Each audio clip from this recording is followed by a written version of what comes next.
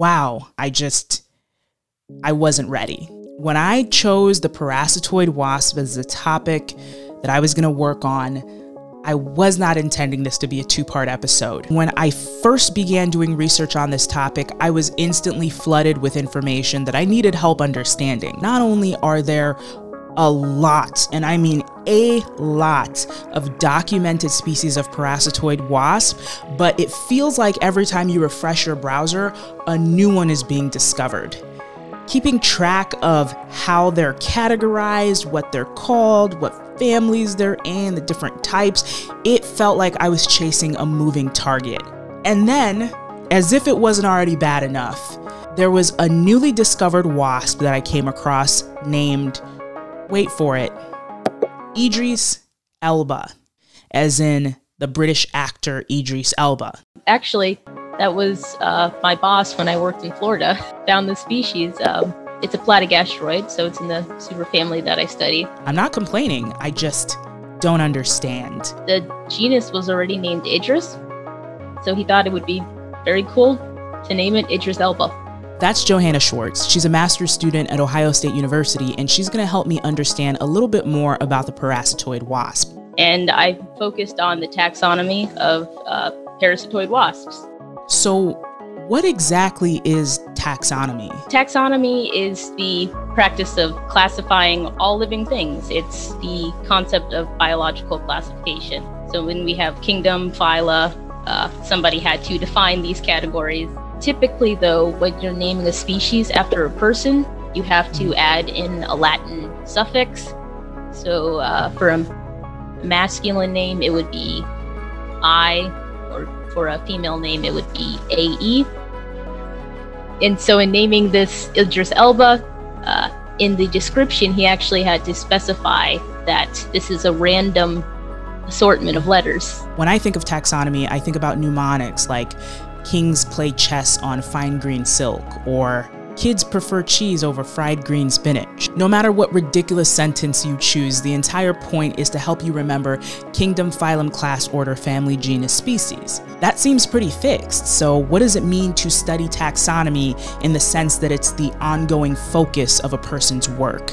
There are so many different species that are around, especially in insects, and we have not been able to name them. They've been collected. If you go to any natural history museum, you can ask. They have boxes and boxes of organisms that are not known to science. So are you saying that when someone picks up an insect, they go, okay, I know this is a wasp, but I don't know what type of wasp it is? Like, what is the confusion? Yeah, so exactly. Somebody will pick up an insect and they'll say, I know this is a beetle because of its wings. I know it's in this family because of how its eyes are shaped. But maybe further than that, we can't know what genus it's in because that genus doesn't exist yet. So they look at and compare it to the other genuses. I'm sure there's a better way to say this. Yeah, you compare it to the other species around, and if it doesn't compare to any of those, you might have something new.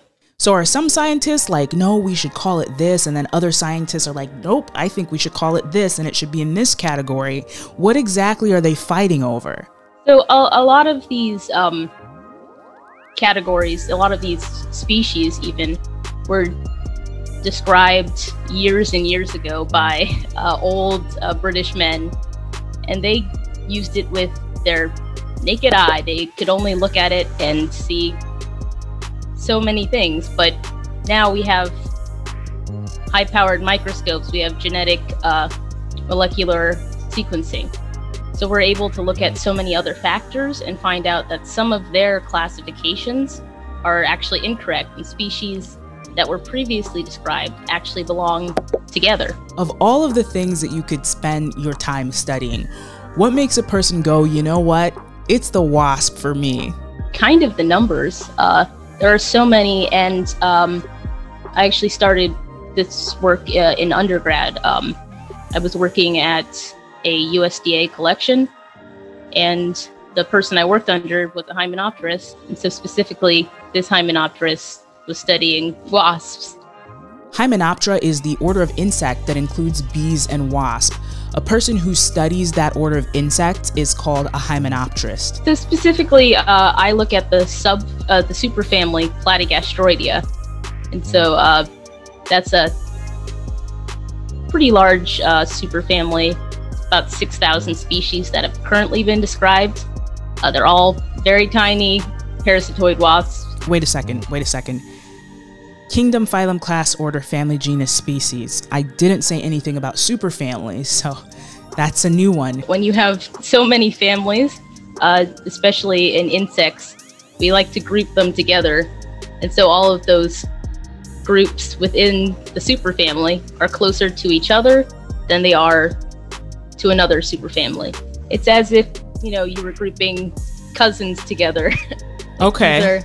These are my cousins on my mom's side, and then these are my cousins on my dad's side. So what's a day in the life of a person who studies wasps actually look like? My work mainly involves analyzing the presence of new species. Right now I'm working on a revision of one genus, so a group of several species that hasn't been looked at in maybe 50 years. There's only 5 species currently described, but when you look in the collection, you can find so many other specimens of these wasps that don't match up to any of those descriptions. So I take those and I compare them to each other, and I decide this is a new species, this is new enough to be considered different. It seems like there's so much work that needs to be done in this field. Why is it so neglected? What is the challenge in studying parasitoid wasp? Size is kind of a problem.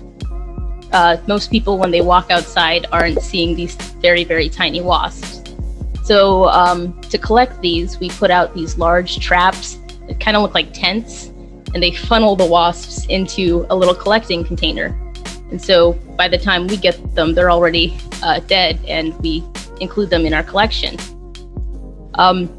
Past taxonomists haven't had those resources.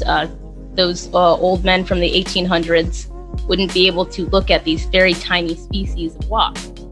So they've always been around, and we just haven't been able to categorize them until recently. One of the things that I'm trying to understand from the first video is why some wasps lay one egg, like on the cockroach or the spider, and some wasps lay multiple eggs, like on the caterpillar. Yeah, so between species, there's definitely a lot of variation. Some wasps will lay as many eggs as they can in their host. Others will only lay one. And then there's also like an in-between category. So some wasps lay one egg, and that egg will split apart and make several children that are clones of each other. Different types of wasp species specialize in attacking different hosts at different stages of their life cycle. Some wasp species attack creatures in the embryonic stage. So what that means is that they lay their egg in the egg of another insect. So now that we know that, let me give you an overview of what happens to these self-cloning eggs. So a wasp lays an egg, and the egg begins to clone itself. It begins to divide into more eggs. Some of the clones are normal wasp, like they are gonna grow up, they're gonna eat through the host like normal, they're gonna pupate, and they're gonna fly off and start the cycle over again. But some of the clones are just zombie soldiers, and their only purpose is to kill other things. So the larvae that comes from these clones are very anatomically simple. They don't have all of the parts that the normal wasp clones have, but they do have some fearsome jaws, and they just travel through the host egg, killing off other clones that other parasitoid wasps have laid in this host.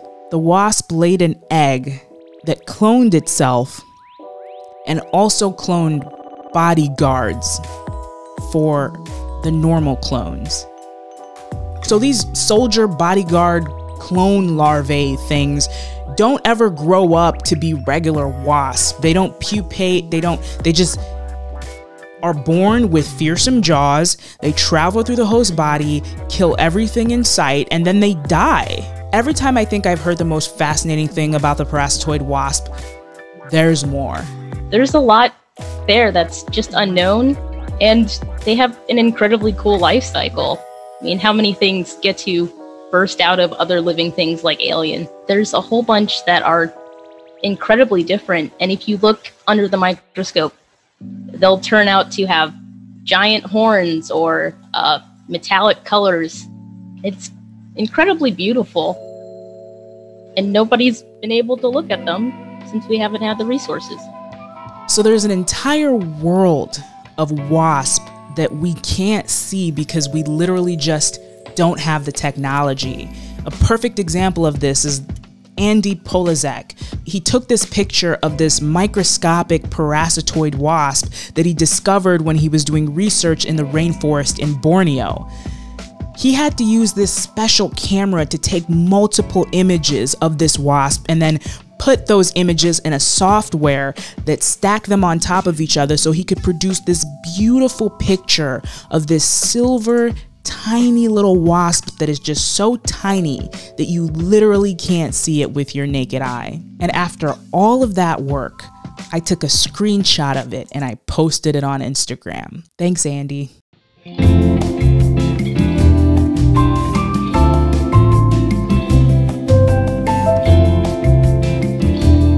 When I dove headfirst into the world of parasitoid wasp, I started asking what I thought was a pretty simple question. How many parasitoid wasps are there? And Google was like, great question. We don't know. Probably a lot. And I was like, how much is a lot? And they were like, here's an article. And that's how I found this paper called Quantifying the Unquantifiable. Well, technically it's called Quantifying the Unquantifiable, Why Hymenoptera, not Coleoptera, is the most specious order of insects. Like I said before, Hymenoptera is the order of insects that includes things like bees and wasps. Coleoptera is the order of insects that includes weevils and beetles. But the reality is this is really a fight between beetles and wasps. Follow me for a second. Back in the day when people like Charles Darwin roamed the earth, scientists were convinced that there were more beetles than any other insect on this planet. So it turns out that beetles were kind of like the Pokemon cards of their time. They're super bright and colorful, they have amazing, fantastic looking features, and old-timey entomologists just really loved collecting them. This is on top of the fact that, like Johanna mentioned, they could only document what they could see with their naked eye, and they were seeing a lot of beetles. And as a result of that, there are a lot, I mean over 400,000 documented species of beetles. Then along comes this paper called Quantifying the Unquantifiable that's basically like, beetles are great and I'm gonna let you finish, but there are probably more parasitoid wasps than anything else on this planet. I had questions right off the bat. Right off the bat, I was reading things and I was like, I can't really wrap my head around what you're saying because I've never seen anything like this in my life. I don't have any references. I did what anyone would do. I looked up the authors, found one of them on Twitter, and sent them a message because I am an investigator. My name's Andrew Forbes, and our lab is an evolutionary biology lab. We're mostly interested in sort of the origin of species, and insects are a really good group to study those questions in that area because there's so many species. And we work on lots of different systems and generally focusing on questions of diversity and evolution. So the first thing I wanted to know from Andrew right off the bat was why he felt the need to write this paper. What series of observations and thoughts led him and his colleagues to this hypothesis? Yeah, so I don't actually come from a formal entomology background, but I had worked on parasitoid wasps for a while in my graduate work. And there's always been sort of this idea that there are more beetles than any other kind of animal. But anyone who works in insects knows that when you study the life history of any beetle, there are all these different species of parasitoids, so these parasitic wasps, that emerge from the egg and the larval and the pupal stage.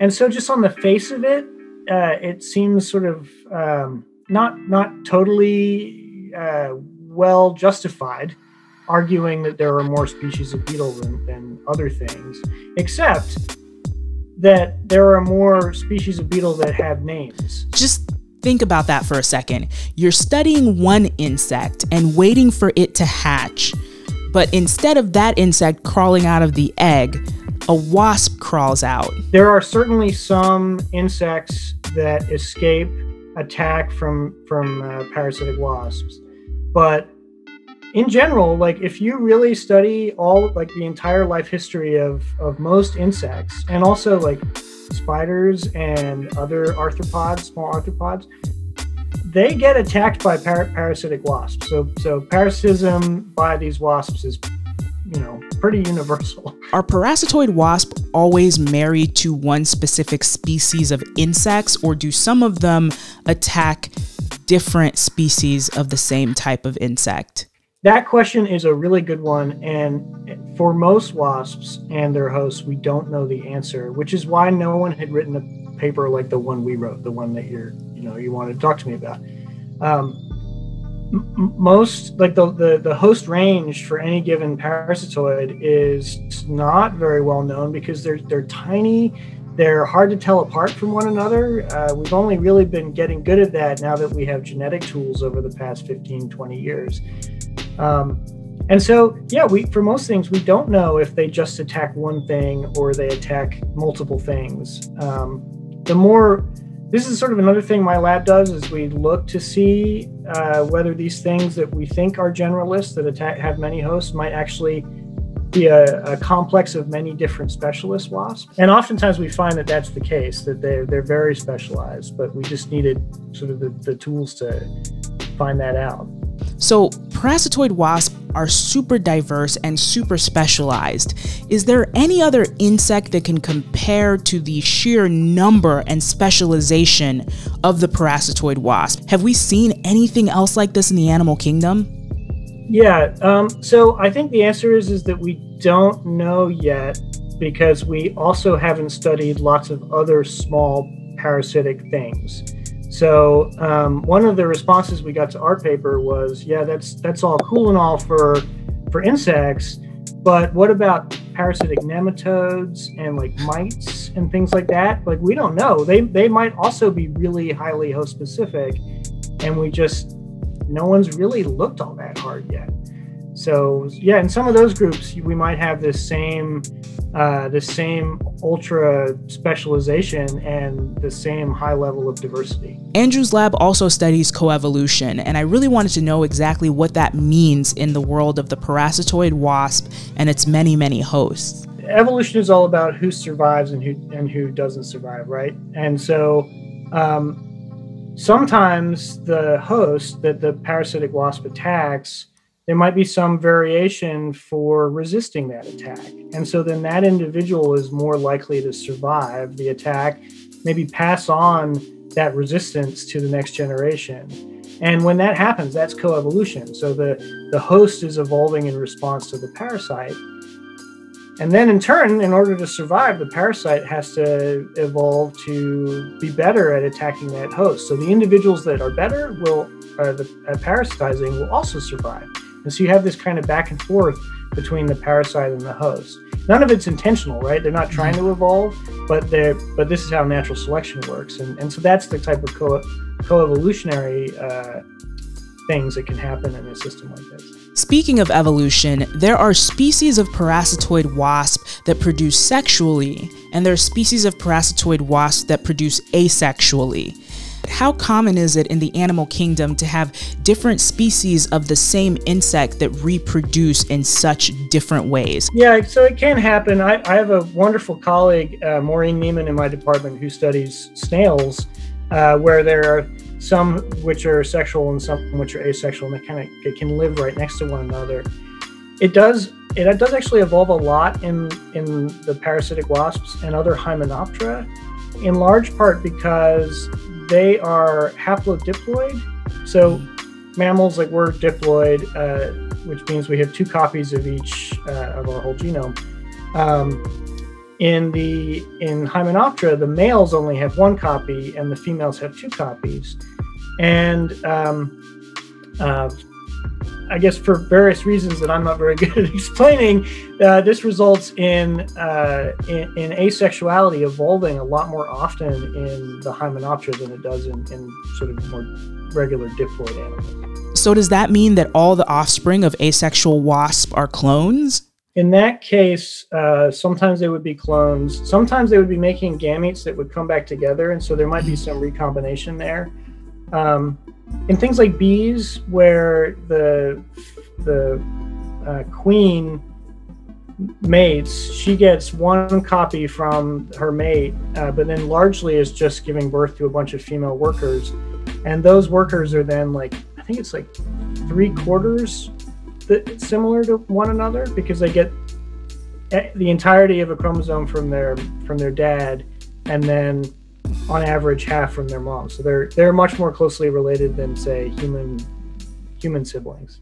Diversity in the gene pool is a good thing for evolution, because the more variety you have in a gene pool, the more likely you are to come across an advantageous mutation that can help ensure that the offspring continue to survive. So what are the implications of asexual reproduction in parasitoid wasp when you zoom out on an evolutionary scale? Yeah, I don't know that anyone really knows the answer to that question. There's an idea that being asexual is eventually a evolutionary dead end for the reasons that you said. Like, you can't introduce all that, you can't hold on to the good variation and get rid of the bad stuff. So when like bad mutations pop up, there's no way to get rid of them because you have no recombination. And so there's this idea that being asexual is bad in the long run. We don't really know that yet, and actually a colleague of mine and I are trying to look at that question with an asexual wasp that we study, but we don't know the answer yet either. New technology unlocks new horizons in science all the time. So what new technology has come out that gets us closer to understanding the parasitoid wasp and getting a better sense of how many there are in existence? There's this thing called DNA barcoding, which the taxonomists don't like that much, and I think is problematic for some reasons as well. But basically, it's taking a little bit of mitochondrial DNA and using that to say, these things are different species, or these things are the same species, based on how similar that piece of DNA is. It's pretty easy to generate that sequence, and so there are these efforts to collect just tons and tons of insects and barcode them all, and then at least come up with an estimate of how many species might be in that set. And I think those projects are great. They're getting us a lot closer, a lot faster to knowing what that number is. So what's next? What's the Forbes lab working on? We're actually now trying to look for other symbionts inside insects and try to estimate diversity of some of those other things. So we're making these big collections of, just all the insects of the prairie, for instance, and using genetic tools to interrogate them for mites and nematodes and fungi and protists and bacteria, and trying to get some estimates of how specialized those things are, which I think I'm really excited about. It's kind of going okay. We've got a long way to go, I think. Major thanks to Johanna and Andrew for joining me on this episode. Go check them out on Twitter, and until next time, I will see you outside.